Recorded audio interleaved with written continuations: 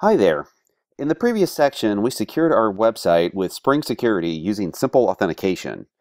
In this section, we're going to decorate uploaded images with user data. These videos will show how to add ownership to our domain model, and then we'll be able to link the user session data to an image automatically before storing it. In this video, we're going to update our domain model, allowing the concept of image ownership to be tracked. We'll create a new user entity and a corresponding user repository.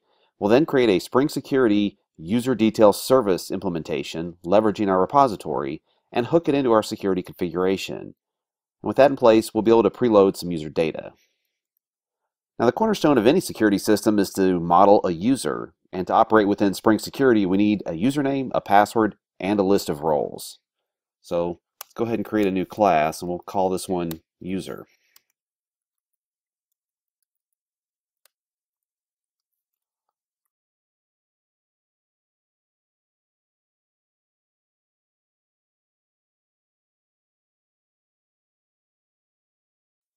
Okay, now something I want to point out here is, we have a username, a password, and a list of roles for everyone to have, as well as we have to have a primary key.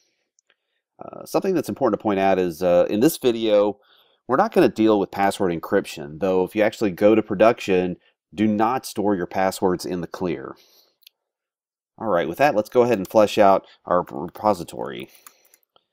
We're going to create the JPA requires a default empty constructor, and we're going to leave that one private so it's not in general use by other people. So instead, we're going to create a public one with all the attributes we want people to use. All right, let's round this out with some getters and setters. All right, okay. Now to support all the operations that we're planning to do, we need to create a corresponding user repository.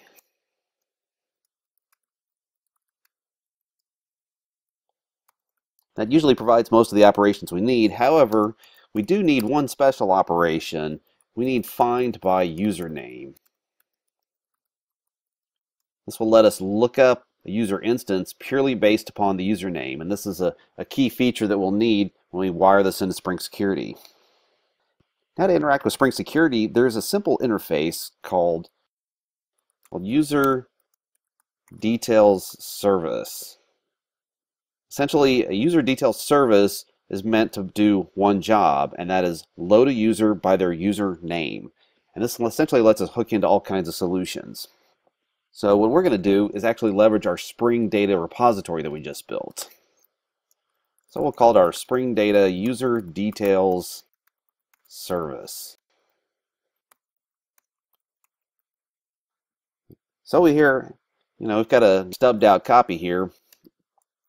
Let's first create a constructor.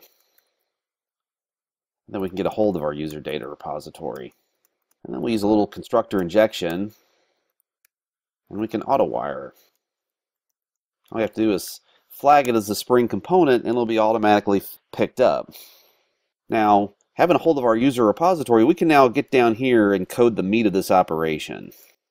So, now something you need to point out throughout this thing is we have both our user domain object we just created, but Spring Security has its own user, so we need to be sure that we're using the correct one.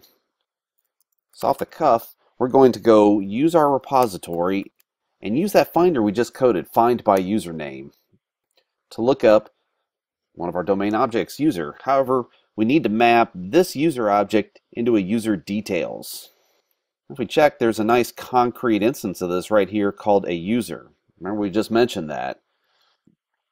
So I'm going to say create a new user, but in this case I'm going to use the user details user. And because we have two different users in the same class, Java's going to sit there and expand this one out to a full path here. So the constructor call for user is pretty simple. It accepts a username, a password, and a list of granted authorities. So we can use our user object to look up the username and password. However, in order to get an array of granted authorities, we're going to use a little Java 8 streaming here. So let's go So let's stream the roles and do a little map. There's a simple granted authority. And let's go collect that into a list. Now, my IDE is going to nicely point out that I can replace this lambda expression with a method reference. So we'll go ahead and do that. All right, so now I'm set. Basically, I've got a user details service for Spring Security that is leveraging our Spring Data repository to do all the heavy lifting for us. So with that in place, let's go over to our security configuration and make some adjustments. Now, perhaps you remember in the previous section, we loaded up a set of in-memory users. Well, we're going to go tweak this up and call this, configure JPA-based users. All right, it's injected. We need our Spring Data User Details Service. We'll call it User Details Service. Now what I'm going to do is rip out all this code and actually use the User Details Service method. And I can just simply plug that in. Now tell me, is that not a lot simpler than what we used to have? Now one other facet is, I want to make sure we flip on web security just to be sure it's in place there. Now with that in place, we should be able to go in and actually preload some data. Now previously we had it loaded right down here in its predecessor here. Now we have to load up our database. If we hop over to the image service class that we built, you may remember at the bottom of it, we had this command line runner. It was involved in doing setup operations. What we're going to do is expand the scope of what this thing is meant to do. We're going to ask for a copy of our user repository. And let's go create a couple users.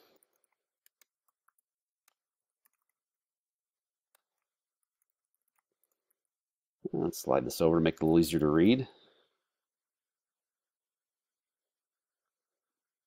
Yes, we need to tweak our constructor call because it's a little incomplete.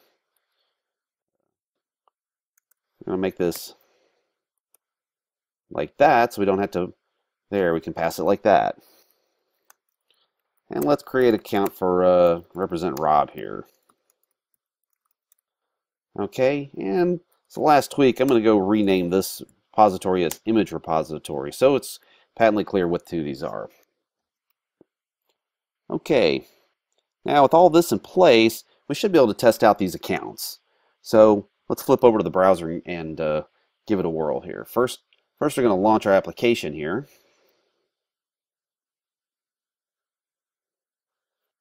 Okay, now we can go to the browser. Now it bounces us over to the login page, and so let's log in with Greg Turnquist. And we're in. We've got the same information up here. Now we should be able to, if we log out, we ought to be able to log in as Rob. There we go, and Rob has role user. Last time we had some other accounts that we tried, but we didn't carry those over in this setup, so we just have those two accounts. We can definitely verify we're not using the old stuff.